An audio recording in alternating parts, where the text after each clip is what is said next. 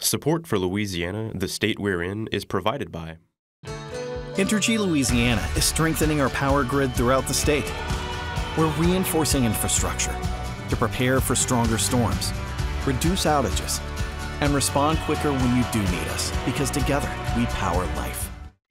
Additional support provided by the Fred B. and Ruth B. Ziegler Foundation and the Ziegler Art Museum located in Jennings City Hall. The museum focuses on emerging Louisiana artists and is an historical and cultural center for Southwest Louisiana. And the Foundation for Excellence in Louisiana Public Broadcasting, with support from viewers like you. Rebuilding marsh to protect one of Louisiana's primary hurricane evacuation routes. A community leader working to keep her community healthy lands a big national honor. Louisiana's first wind turbine will soon be operational at Port Fourchon. And a sugary treat with history dating back to the earliest days of New Orleans is making a comeback. All right, well, let's get started. Let's get started.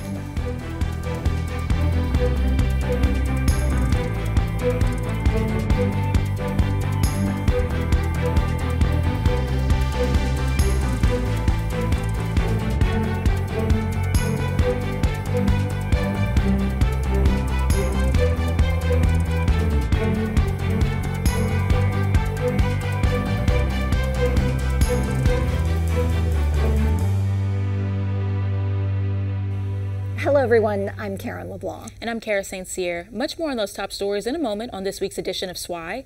But first, America's very first U.S.-built offshore wind service operations vessel recently launched from the Port of New Orleans. The project underscores findings in a new wind supply chain study that outlines Louisiana's competitive advantage in the emerging offshore wind energy industry. In my continuing coverage, Winds of Change, I toured Port Fourchon, the operational base for Louisiana's first wind turbine, to bring you up to speed on offshore wind energy efforts. You're looking at the site of Louisiana's first wind turbine at Port Fourchon in Lafourche Parish, which aims to be a national leader servicing the offshore wind energy industry.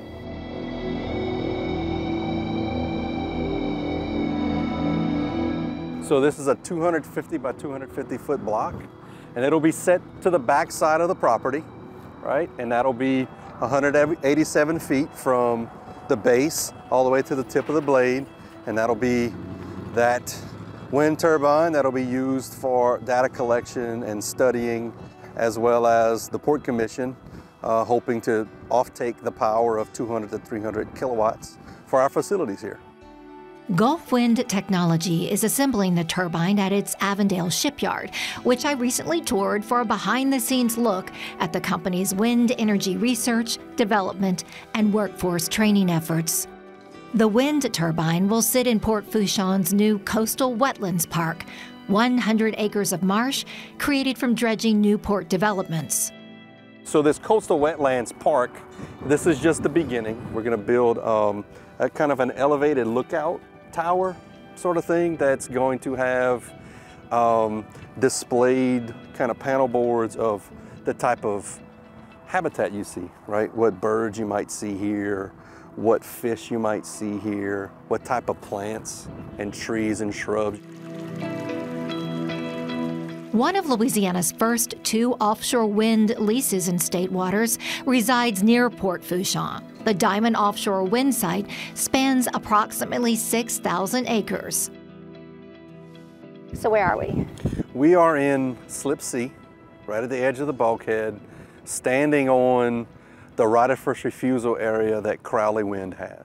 So this facility here, they have a right of first refusal on 2,300 linear feet of waterfront with 43 acres associated with that waterfront.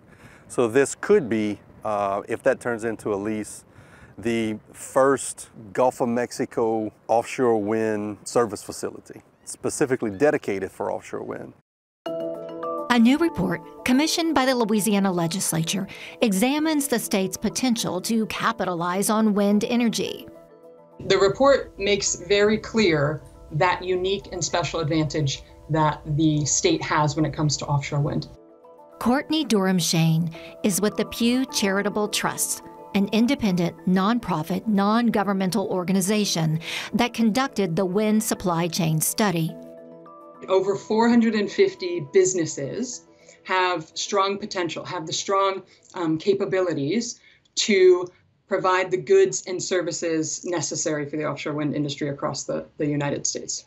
15 Louisiana companies have already been a cornerstone of the early offshore wind industry in the United States. The report finds over 60,000 workers employed in industries adjacent to offshore wind in the state have the type of transferable skills that you'd want to see for the offshore wind industry. Things like welders, mariners, riggers. Many of the job types and skills that Louisianans have are applicable to the offshore wind industry. Wind energy workforce training is picking up speed, with Nunez Community College in Chalmette launching Louisiana's first degree program in the wind energy industry. Enrollment starts in fall 2024 for the community college's Wind Energy Technology program. By leveraging those existing assets, that infrastructure, workforce, business networks, Louisiana can become a leading player in the United States and potentially even globally for offshore wind development. And we're very hopeful that this new report can help to illuminate that pathway to help the state maximize on the potential of the offshore wind industry. Meanwhile, improvements are underway at Port Fourchon to service deep-water offshore wind turbines in the Gulf of Mexico. The port plans to deepen Bell Pass, that's the main entrance to the port, to 50 feet, and build a bridge connecting Fourchon Island, a 900-acre development to service the offloading of equipment for the offshore wind market. This is not an energy transition. This is an energy addition, right? We need more energy in our country, in the world. Port Fourchon services 100% of the Gulf of Mexico's deep water assets that produce 18% of the domestic oil supply. Managed by the only elected port commission in Louisiana, Port Fourchon is capitalizing on its geographical position and experienced workforce to serve as the nation's demonstration project for the potential of offshore wind energy.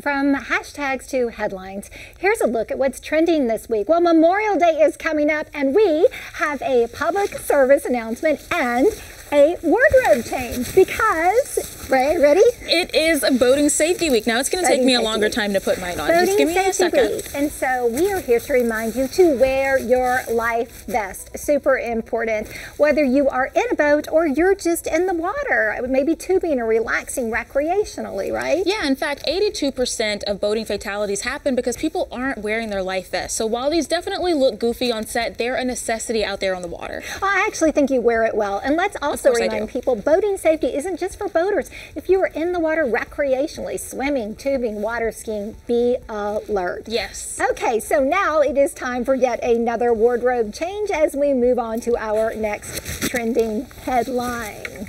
And that has to do with St. Mary's Academy in New Orleans. So they've been making headlines recently for two math superstars who use trigonometry, right? Yes, Kelsey Johnson and Nakia Jackson's story was so inspiring that NBA legend Charles Barkley, he even made a donation to the school. And I do want to point out that St. Mary's Academy has a lot of stories like this. Those kids go on to college, they get scholarships. So these two kids are really just an example of the great stuff that goes on at that school. And thank you to Charles Barkley, who donated $1 million to the school. Yes, that's definitely. Great news.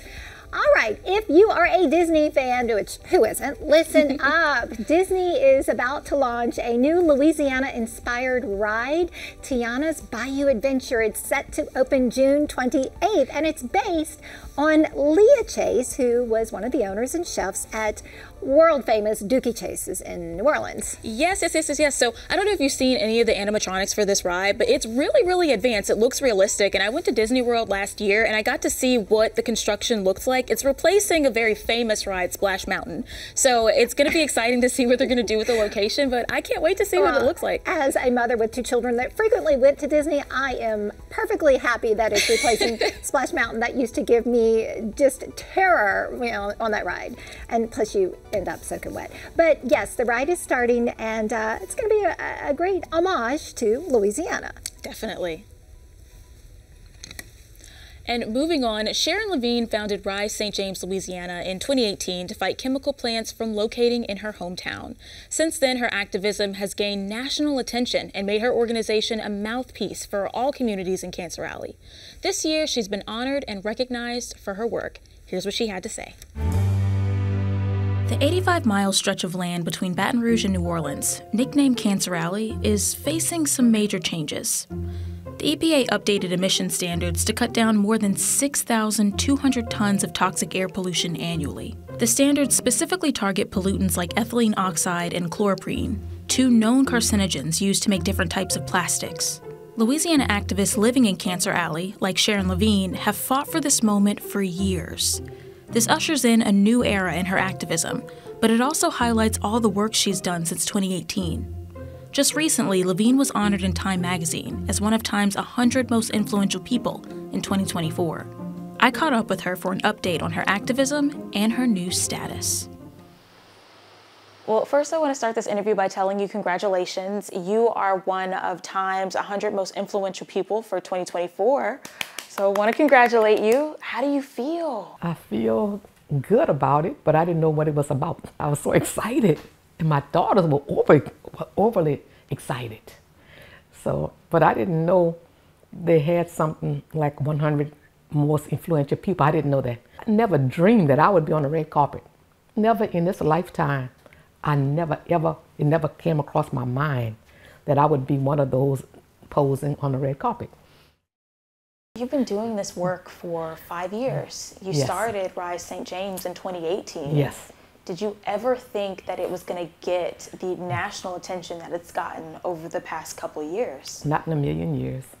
In my mind, I thought people knew about this area.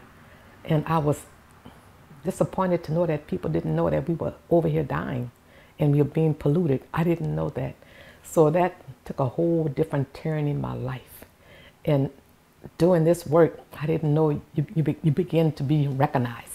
And you have a moment to rejoice. So that make it good, make me feel good inside, because I feel like my work is not in vain. That someone brought it to the attention of everyone about the work that I'm doing, and other people in my shoes that's doing the same thing that I'm doing. So I thought that was wonderful. This is not the same person I was talking to last year, months ago. No, your entire mood has completely changed. I'm still not happy because they always put them in the black neighborhoods. Why are we the dumping ground? Why do they dump things on the poor black people and brown people? Why do they do that? And it's all about greed. These plants come in here and they scope out the areas where they think the weakest people are that's not going to speak up. And I guess Old Fifth District was the one for years, but I didn't know. I didn't know what was going on back then. But now that we know, we're fighting back. Did you feel like anything was going to change after that lawsuit had been tossed? I feel like we have to fight even harder. And I feel like we have to reach President Biden. That's the answer. Once I reach President Biden, he's going to change his mind. And we want him to declare this an emergency, a health emergency or a climate emergency, whatever you want to call it. But he can save our lives. Well, it seems you did reach him in a way. In a way I did. The EPA standards have changed. That's right, it sure did. And I was so happy. This isn't a complete elimination of everything that you want, but do you think that this is at least, a step in the right direction? I think it is a step in the right direction. I think it's the beginning of the end for all of this pollution. The beginning of the end? Yes, it's the beginning of the end. That's quite a statement. Yes, it is. And I feel or believe in my heart that these plants that try to come in here, they're going to be hard for them to come in. The standards are set so low. Like with the chloroprene, EPA gave them 90 days to clean up their mess. So I think that's one step in the right direction to keep Formosa Plastics out and any other industry that tries to come in here. So that's a plus for us. That's a victory to me. Definitely. And more to come. And more to come. More to come. Well, let's talk about that more to come. Yes. All right, so we've gotten these standards adjusted, and you Yes. think that this could eventually be an avenue to keep other people from coming in and bringing more pollution into this area. Yes. But in the meantime, what's your next goal? The ones that are here already, we want them to follow the guidelines of the EPA, and if they don't, we want them to be shut down. And I feel to believe they're going to try to go around the EPA standards. I know they will. They're going to try. But they will not succeed because Administrator Regan came down with those rules. And I think those rules are set in stone, even though people are going to try to sue and find fault with it. But I think that in the end, we are going to win. We're going to be able to breathe clean air. Might not be today, but it's coming. What else do you want people to know about this effort, about this fight, and about St. James? By receiving this award, it makes me want to fight even harder for my community and other communities. We want Rise St. James to branch out to other communities and help them. Well, I appreciate you so much for taking the time to talk to us, and good luck with all your other endeavors. Thank you, thank you. I appreciate you for coming to get my story. It's so nice. A wetlands restoration project is underway to help protect South Louisiana's primary westward hurricane evacuation route. The LeBlanc East Marsh Creation Project is building 1,400 acres of wetlands around the Bonnie Carey Spillway in St. James Parish. Here's an up-close look at the project's progress.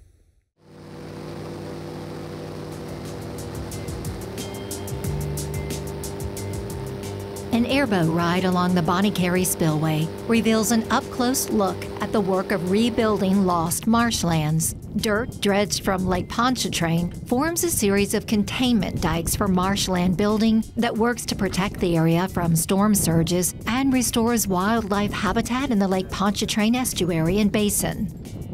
It's a very important project for the East Bank of St. Charles Parish.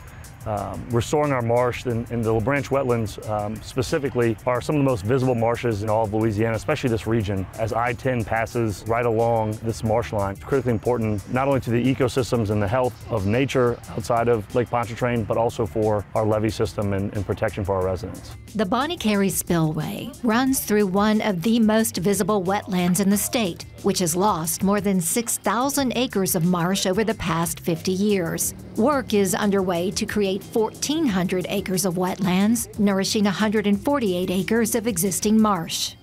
We have an area that's been degraded, it's converted to open water, and we went in and we built containment dikes, which will be used to confine the material that we're pumping into the project area. We installed dewatering structures to allow the water to leave the area and for the material to settle out and create emergent marsh. And that'll be followed. We're in the process of constructing a sediment pipeline to provide the material to the site. And then we'll have a dredge boat out in the Barrow area to capture the material, and we'll pump it into the project area over a period of 2 or 3 months, and then it'll settle out and it'll create intertidal emergent marsh. The project falls under the Coastal Wetlands Planning, Protection, and Restoration Act, referred to in shorthand as CWIPRA. The federal state coastal restoration effort is funded by federal legislation enacted in 1990 for the design and construction of coastal wetlands restoration projects.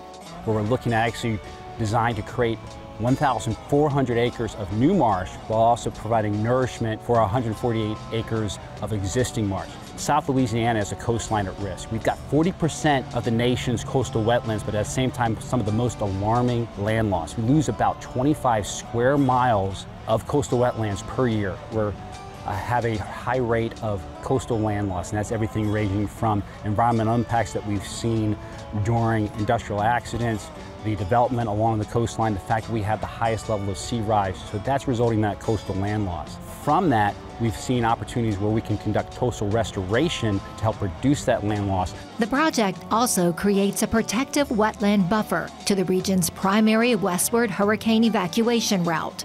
LeBlanc Marsh building is set for completion in mid-2025. It sits next to an earlier marsh restoration project that together will form 2,000 acres of contiguous emergent marsh. So the first project that the Quipper program ever built was just behind me here between Lake Pontchartrain and I-10. And so it's great to see that was 30 years ago. We're now here celebrating the construction of a second project, very similar, and another project that we know will be here for another 30 years. The more land we can build along our coast, the more land we have between us and the Gulf of Mexico. As a hurricane is approaching our coast, the better I feel. And so this is a big piece of that. Beyond protection, the LeBlanc Marsh area provides quality of life perks for boaters, birders, and outdoor enthusiasts. The beignet is synonymous with South Louisiana, particularly New Orleans, but the sugar-coated treat isn't the first of its kind. The Calas dates back even further, a popular street food with an important history sold on the streets of Tremé and the French Quarter, before falling out of popularity in the 1940s. But one man is looking to revive that tradition. Take a look. To a slave, financial literacy was the first step toward liberation. Controlling your finances meant you could potentially buy your freedom, your humanity, from a master. The process of gaining one's freedom was called manumission, and there was a legal framework to achieve it, if one was so lucky. In Louisiana, some slaves, especially ones that were women, found manumission opportunities through food.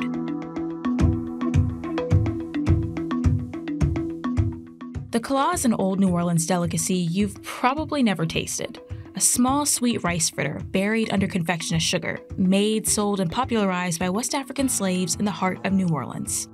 Its past is largely hidden behind its modern culinary cousin, the beignet, but its historical impact is still here with us, especially those of us whose ancestors relied on it for survival. It's a part of a tradition of phenomenal women who came to America as a part of that transatlantic slave experience. Brandon Pellerin is one such descendant of this lost recipe, desperately trying to revive its popularity. Except he learned about Calas the old-fashioned way, his grandmother. Did you understand the significance of what you were eating? Oh no, I simply was just like, let me get some of that deliciousness. I'll make time for all the other stuff later. Of course, he did learn the history. Eventually.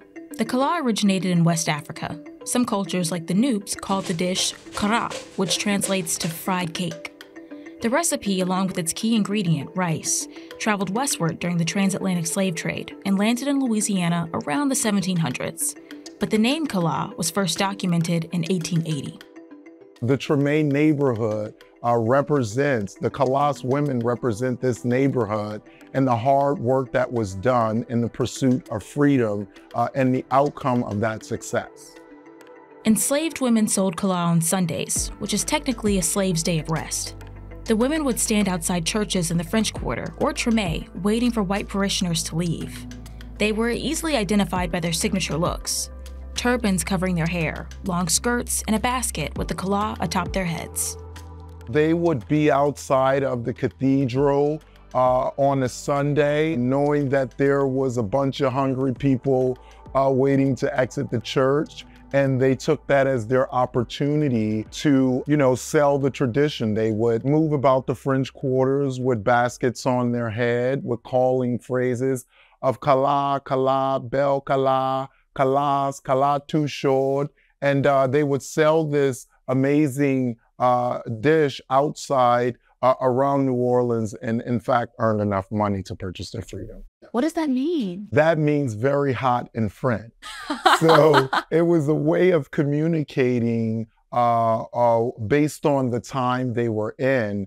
Belle Calas, beautiful Calas, Calas, Calas, very hot Calas, mon gagnant. Most of the money was pocketed by the slave's master, but sometimes slaves would keep a portion of the income. If one was lucky, they'd save enough to purchase their freedom, and possibly use the money as a source of income afterward. When do you start to see that decline of the Calas? Around what time period is that? In the 1940s, I think we had around that time, we may have had about a Calas person in New Orleans around that time. And then the tradition has just kind of died off. The entrepreneurial spirit of this dish is still alive and well in Brandon's kitchen. He's opened up a Calas cafe right next to his home in Tremé. The business is an extension of Brandon's other company, Harvest NOLA. The goal is to fight food insecurity and revive the Calas in the Black communities it originated from. Brandon's family dish is symbolic of a struggle he still sees in his community.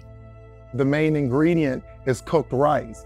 It was that additive and that part of the tradition that not only assisted in that pursuit of freedom and economic security, it also acted as a form of food security at the time, giving people, sustaining the energy that they needed to go throughout the workday while working in an insecure food environment. My company, my line of work has been in food security, first in the community garden setting, and then looking for adaptable ways to solve the problem of food insecurity.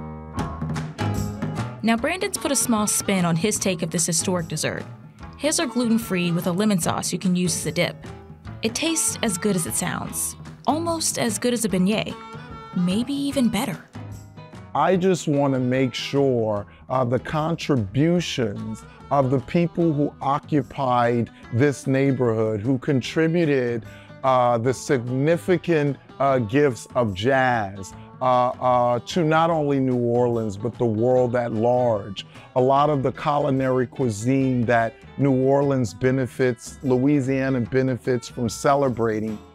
The Calas Cafe is in the center of Tremé, painted with Calas women wearing their long skirts and signature turbans.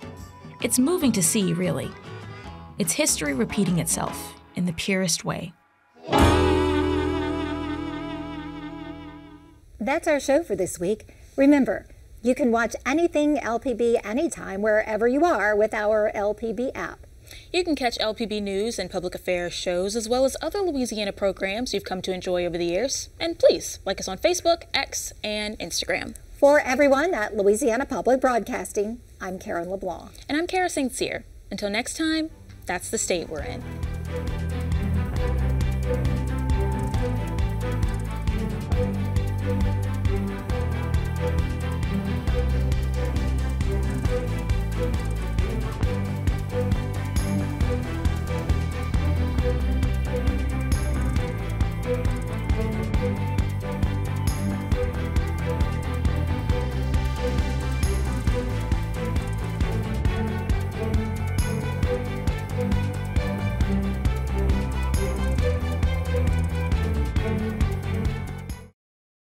Support for Louisiana, the state we're in, is provided by Entergy Louisiana is strengthening our power grid throughout the state.